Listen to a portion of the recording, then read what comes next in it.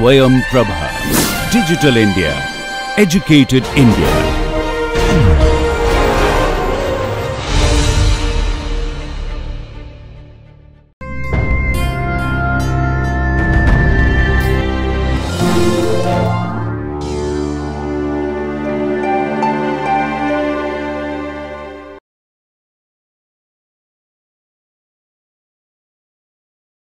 Hello students, welcome to the course on bioreactor design and analysis.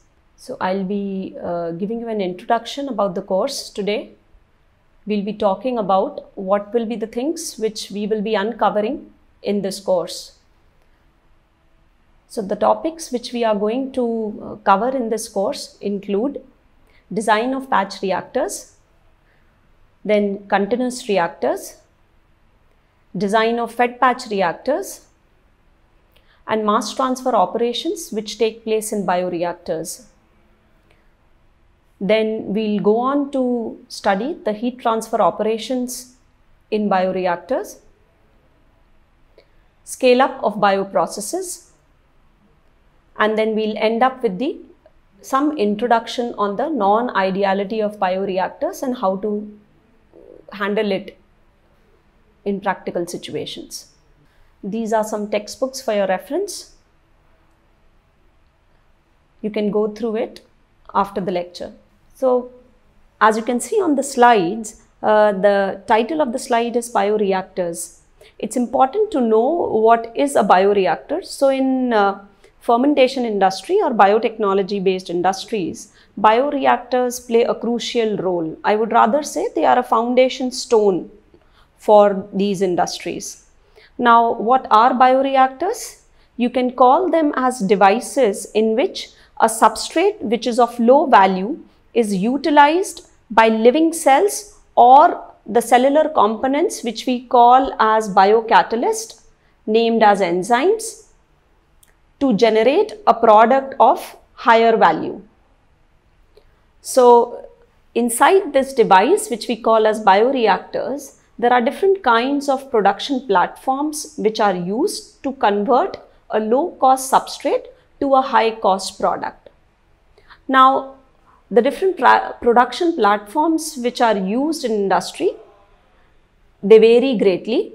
You will hear about plant cells being used, you will hear about microorganisms, then there are animal cells which are used in industry. And also, rather than using the whole cells, industries are also using cellular components, or to say biocatalysts, which are like chemical enzymes responsible for carrying out desirable bioreactions. These, due to a series of reactions, so when whole cells are used, they undergo a series of reactions which are called as metabolic reactions, as a result of which the substrate is converted into product. Mostly these substrates are compounds which are required for the growth and survival of the organism. And due to its metabolic reactions or metabolism, to say, the end products of this metabolism can be of high value to us, which we call them as products. Then, apart from bioconversion reactions, other than the metabolic reactions, there are also a set of reactions which these biocatalysts or enzymes, they carry out, like for example detoxification reactions, reactions which may be needed to convert a toxic metabolite into a non-toxic form. So sometimes such reactions can also be converting a low-cost product into a high-cost product. So they come under biotransformation, where the substrate, when exposed to either repository of enzymes which we call as whole cells, or single enzymes or free enzymes, can convert these substrates through a series of reactions by which there is some chemical transformation done in the compound so as to convert it into a desirable form, which we call as product.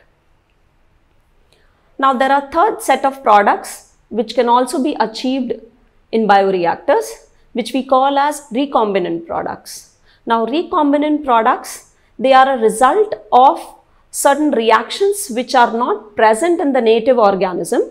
So to say, which are not inherent to the native organism, but the organism has been engineered deliberately to carry out those set of reactions, which we call as genetic engineering. So when a substrate is exposed to the organism uses the substrates, and the substrates undergoes a series of reactions which are not inherent to the organism's metabolism, but is operational due to the genetic intervention done inside the organism and results into a high value products. So those are called as recombinant products. So now I hope you are able to see the wide array of kind of products which these bioreactors can produce. Let's see our day-to-day products in our life which we use. Let's talk about bread or biscuits which have been fortified to have rich nutrients, or personal care products like cream, cosmetics, or detergents, textile detergents which we use day to day to wash our clothes, or paper, tissue which we frequently use,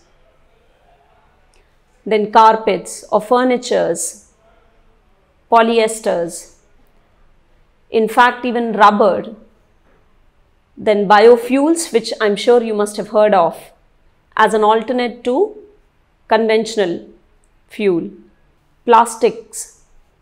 Now plastic has a wide array of applications in our life, ranging from food serviceware to beverage packaging, food packaging, plastic containers, and so on.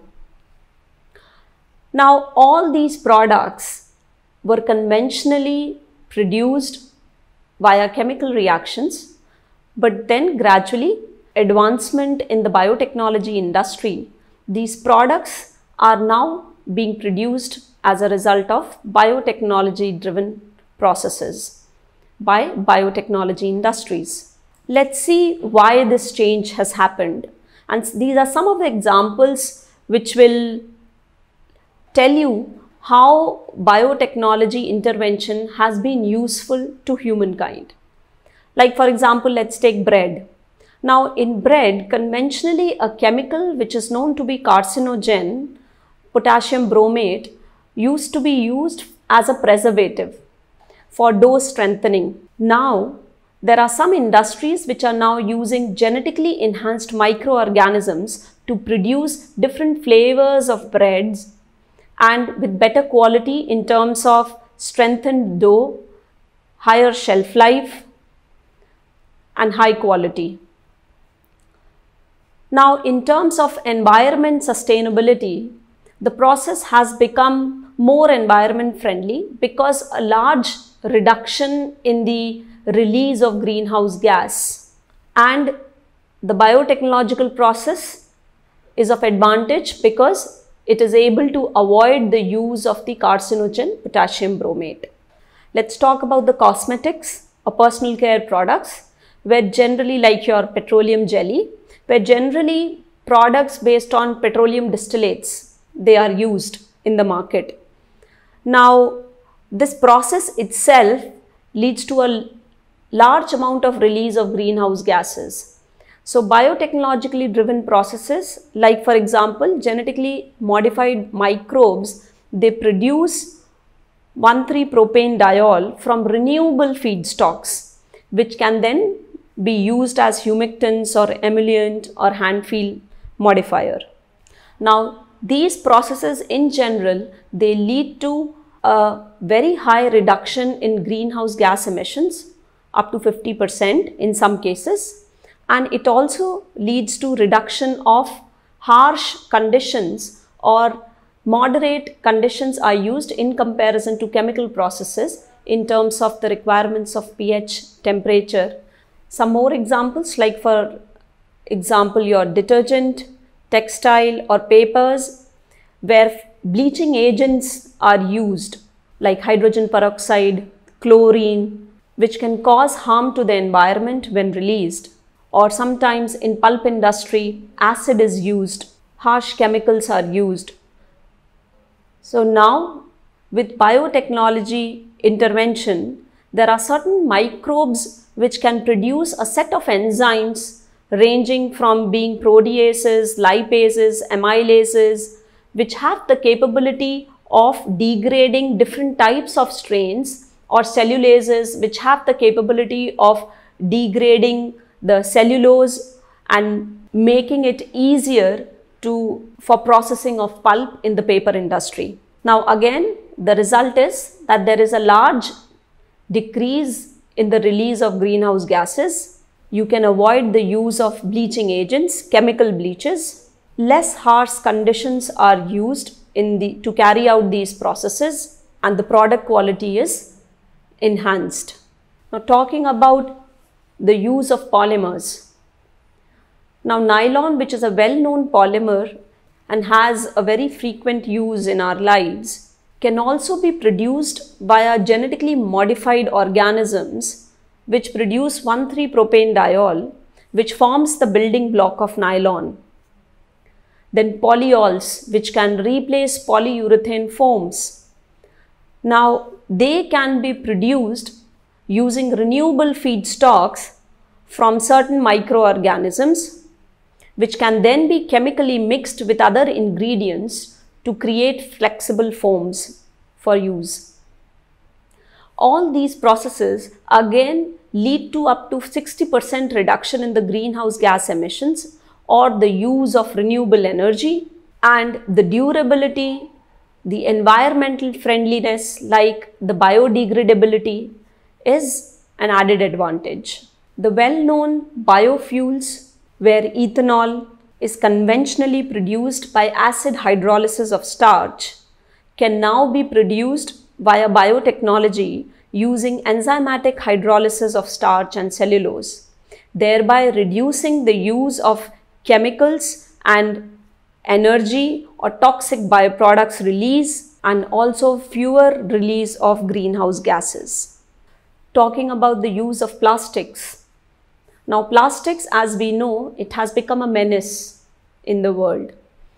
Now people have been trying to invent bioplastics to replace the chemically originated plastics. Now these bioplastics are nothing but polymers produced by the microorganisms as a result of their metabolism. So bacillus, for example, a microbe which can ferment corn sugar to lactic acid, which is heated to create the biodegradable polymer. So like polylactic acid is one of the key polymers which is used in packaging industry, has a use in food serviceware making or food packaging. So it can replace the conventional plastic. Or polyhydroxyalkanoates, which are produced by certain bacteria as carbon reserves. These polymers can in turn be used to replace the conventional plastics. The advantage being that bioplastics are completely biodegradable in nature, so they are environment friendly substitute to plastics. There is lesser greenhouse gas emissions, up to 50% reduction is observed, and less energy requirements in the process because of moderate conditions under which biochemical reactions take place. So these were some of the examples where biotechnology has played a key role in substituting certain harmful chemical reactions for commercial use. Now let's see what are the advantages. After looking at these examples which I talked about, I'm sure you must have got an idea of the various advantages which biotechnology or biochemical reactions have over the chemical reactions. Now, how biotechnology can be better than chemical synthesis? As you can see on the slide, biochemical reactions, they can be carried out under milder process conditions. So they become more energy efficient and more cost effective. Being driven by biocatalysts called enzymes, they have higher regio and stereo selectivity. So that's a very big advantage. Like for example, I'll give you an example of alpha tocopherol. Alpha tocopherol, which is the most bioactive component of vitamin E, can be extracted from plant tissues. It is chemically also produced. However, chemically produced has a racemic mixture, results in a racemic mixture, where in nature, due to the metabolism in the plant, the one particular isomeric form is the most bioactive and is the one which is preferentially absorbed by the human body and is useful to us. So that's one example where if a natural reaction or a biological reaction is carried out, it can result in desirably producing the right isomer of the product. However, in chemical reactions, there is less control over the kind of isomer which can be obtained. Now, biotechnology driven processes are more sustainable in nature because they mostly use renewable resources as raw materials or as substrates. Like for example, cellulose, starch, sucrose, peanut meal, and many others. Biochemical reactions, they are also amenable to optimizations, which means there is a scope to improve the product yield via changing the process conditions and being controlled reactions. In biologically driven reactions, there are less toxic byproducts release in comparison to chemically driven reactions, and they are found to be more environmental friendly, as I told you during giving the examples, where up to 50 to 60% reduction has been observed in the greenhouse gas emissions when chemically driven processes were replaced by the biologically driven processes. Let's see what is a typical bioprocess. Now this is a schematic which talks about what are the different steps involved to convert a low-cost substrate to a high-cost product. So in a typical bioprocess, if you see on the left-hand side top corner is the stock culture. Stock culture means your master cell bank, which can be cryopreserved or maintained for its continuous use in the production. So that stock culture is brought to a working culture state where it is called as working cell bank by exposing it to favorable nutrients or rich nutrients at a very small scale, which is generally shake flask level. Now the shake flask level, you can optimize the medium composition to find out the right medium nutrients for maximum product formation, and shake flask studies are also used for screening of cell lines or finding the highest yielding cell line. So from the stock culture, you make it into a working stock by bringing it to a shake flask level. Now from the shake flask, you bring it to you prepare the inoculum, which is called as the starter culture for the production scale. Now this is called as the seed fermenter. This is a small size reactor where you will mass multiply the starter culture to bring it at a stage where it is ready to be inoculated in the production fermenter. Then on the right hand side top corner, there is raw material, which is your substrate. Sometimes the raw material is required to be pre-treated or processed before it can be used in the reactor. So that raw material is processed, then medium formulation is done, where the media, which involves macronutrients, micronutrients, and depending on the production platforms, there might be a need for other compounds like hormones or growth promoting substances for the organism. Now, the key is that bioreactor is a controlled system in which only monoseptic operations can be done. So in order to enable monoseptic culture, the media with the substrate has to be sterilized, which means it has to get rid of any contaminant or any other microorganism which can contaminate the production fermenter. So there are different ways in which sterilization can be done. So this sterilization is also one of the key steps in fermentation technology. After the sterilization is completed, the sterile medium with the substrate is then fed into the production fermenter, and the production fermenter is inoculated with the starter culture from the seed fermenter. Now this fermenter will have different key parts where there is, if it is an aerobic fermentation, which means the organism, if it needs oxygen for its growth, then there are parts in the reactors which will facilitate oxygen transfer to these organisms. This will include sparging device. There will be a mixing device which we call as impellers to create a homogeneous environment inside the reactor. So this is the portion where various heat transfer operations, mass transfer operations are carried out in order to enhance your biological rate of reactions or to optimize the biological rate of reaction. Then this reactor is also under computer aided control of a biocontroller, where there is an automated control of the process conditions. Now because these are biologically driven reactions, they work best at certain set of conditions, can be physical and chemical. So in order to maintain those required set of conditions at their optimum values to maximize the productivity or the production rates, there is an automated control which can help in maintaining the culture conditions of this controlled system environment at its optimum.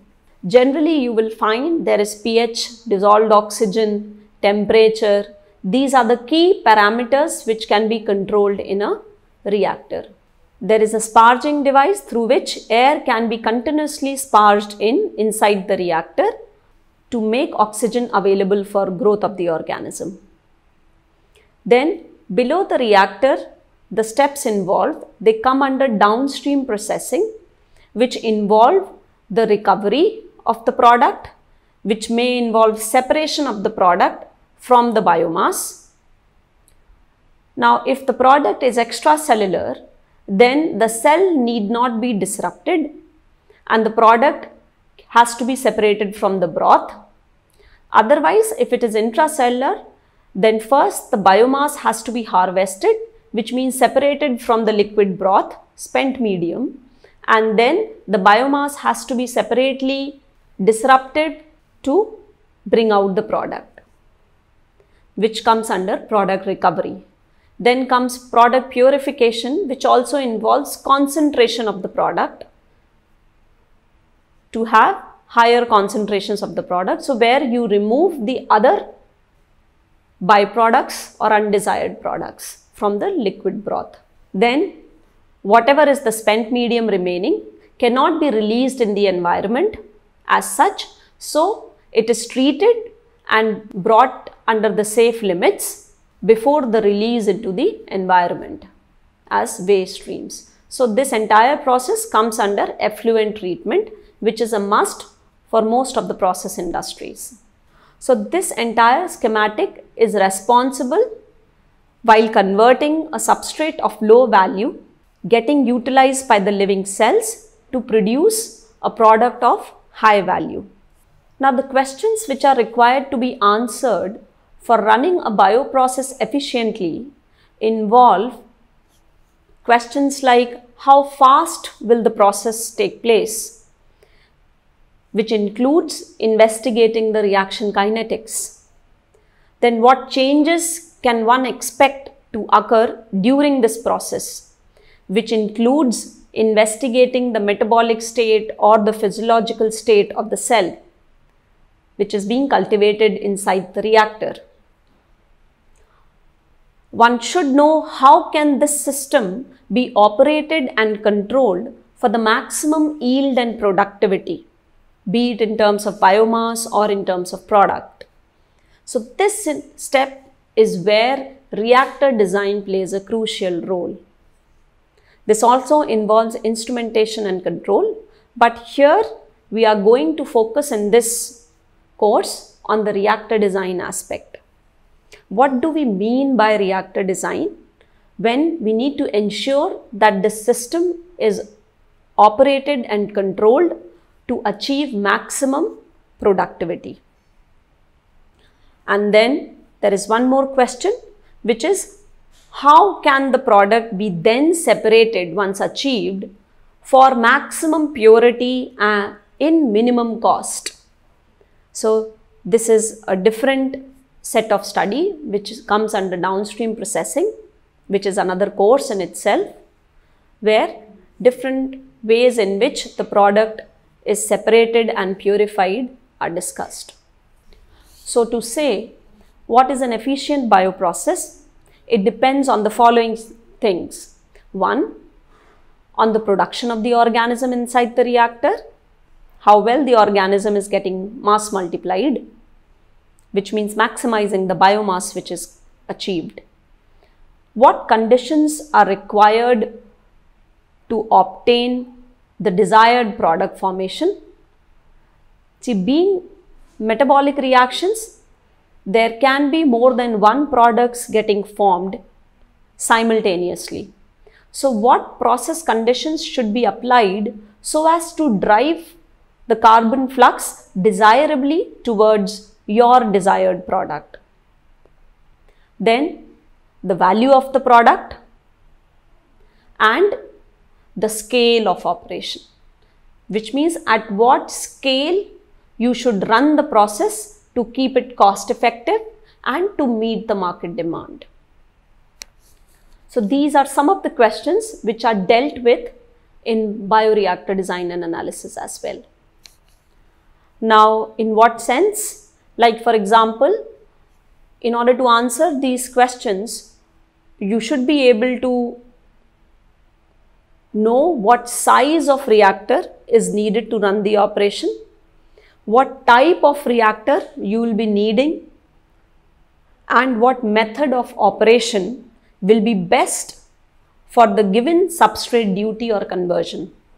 So the points which we will consider in bioreactor design, they should be able to control and positively influence the biological reaction. That is key. It should be able to prevent contamination. The bioreactor design should be such that the capital investment can be kept as low as possible, and similarly the operational cost. And one has to take care that in the chosen reactor design, it facilitates maintenance of monoseptic conditions during the entire fermentation period. Depending on the production platforms being used, the fermentation time can vary from hours to days and even sometimes to months. So the chosen reactor design should therefore also look into factors like optimal mixing, optimal heat transfer, and with low and uniform shear requirements for maximum viability of the culture to achieve maximum productivity.